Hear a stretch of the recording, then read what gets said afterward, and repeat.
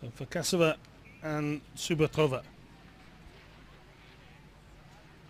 These two are quick.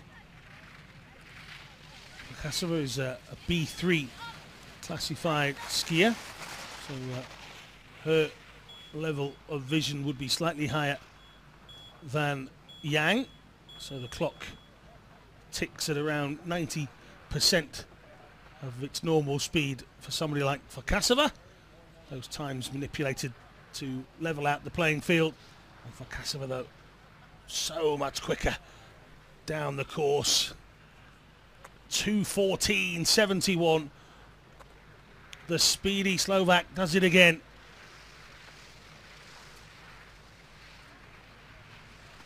So Henrieta and Natalia will find themselves in position number 1 after this VI event. It's another giant slalom victory. That's 3 from 3 so far for Henrieta Farkasova. And the giant slalom is looking very much hers when it comes to the World Cup points.